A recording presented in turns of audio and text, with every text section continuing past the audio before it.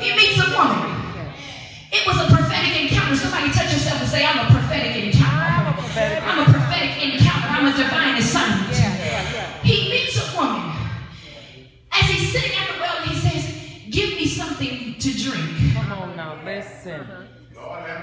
Who but Jesus has the audacity to sit with an enemy and say, give me some water? Listen already.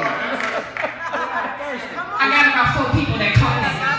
To sit with him. God is about to take greater grace in the presence of your enemy. And you will ask for water.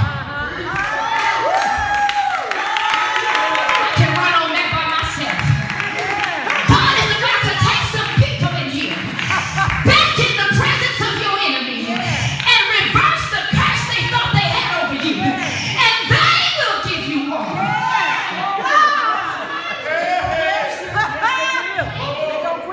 Yes, they will.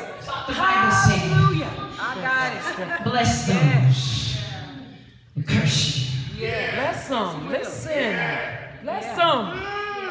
Jesus Bless them. blesses a group of people You could do it. that cursed him. Listen. Yeah. Woo! He shows up at 12 noon. Prophetically. He's having a divine encounter with himself. You preaching. You preaching. Right. And he understands where he's got to go. And the people show up looking at him strange. Listen. Why are you communicating with a woman of all people? Why are you fraternizing with the enemy? Oh my God. Because it was uncommon. But he understood where he was going. And he understood the thirst that was coming. So before he would be thirsty, he decided I'm going to quench somebody else's thirst. Listen. Bless them. It wasn't just a person. She represented an entire generation. Go get them. God help me. Yes, she did. This is what I like. I'm rushing through. This is what I like. Hallelujah. He sits down next to her, and she looks at him and says, why are you asking me for a drink of Come water? on now, Holy Ghost. Jews don't have any dealings with the Samaritans. I want you to understand what's about to happen. When I told you that breakthrough was coming, they're going to look at you and say, why are you dealing with the likes of me? They used to make you feel like you were the least of them. Oh, I've got no help of it here. Like it was a privilege for you to be in their presence. And now they're going to understand I got to serve you. Help me, Holy Ghost. Feel my help. I got to move. So he begins to talk with her. And what I like about Jesus, he says, if you knew who I was. Listen. Come on. Now you know you preaching. Jesus. Listen. If you know. I got to put a pin in that. Because some of us think we know who he is. We don't know And yet. some of us ain't called him by his real name yet. Some of us are calling Jesus, Jesus. Because that's what you've always done. Because that's what religion taught you to do. But when you have an experience with Jesus and you begin to really understand who he is, mama, you can't call on his name and not feel an upspringing of something in your soul. That's right. That's right. God said to tell you. Give me my towel, please. God said to tell you, an encounter is coming. Bless the Lord. An encounter is coming. Catch this. It's not just for those who need deliverance today. That's it. Come on. An encounter is coming for all of us. Everybody in here. Let me say it again. An encounter is coming. If you would just imagine this place at the well, God just set you up for an encounter with him, where you're getting ready to know who Jesus really is. What am I talking about? Someone asked me, can I go here for just a minute? Why I don't always subscribe to calling God Father. It's not that God is not my Father, but I get more worship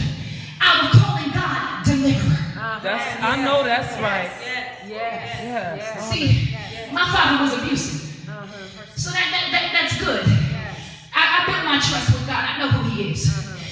But when I call God deliverer, something in my hindsight goes back to where I used to be. And I remember the pit that I was in. And when he pulled me up out of that thing, see, that is what a real encounter with God is. We're talking about doing war. You don't do war outside until you do war on the inside. That's it. Glory to God. That's it. So he's sitting with her. He says, if you knew who I was, you would understand that this water, you'll never thirst for this again. Some of us are trying to figure out why we get on the altar and feel all right and step outside that door and all hell is breaking loose again. You ain't had enough water. That's it. Come on. Help me. I know this ain't popular. You haven't had enough water when you're still doubting who you are. You ain't had enough water when you're still going back to the same issues you had that we've been praying off of you for the last 10 years. You ain't had enough water. God says, I want a real encounter with me at the well. This is what happened. Jesus says, where's your husband? Listen. Bless me out, all right. You know, Listen.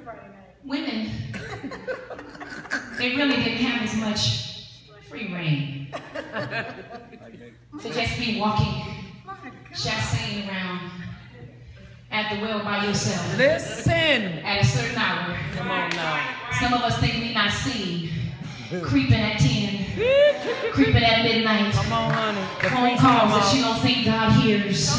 Been there, done that. Text messages you don't think God sees you responding to. Been there, done that. Jesus says, where is your husband? That's right. See her face. Damn, listen.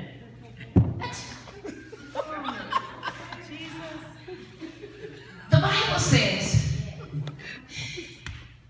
and I like the commentary, she responded with attitude. Right. That's what happened when we touch on stuff that you don't want God to touch on.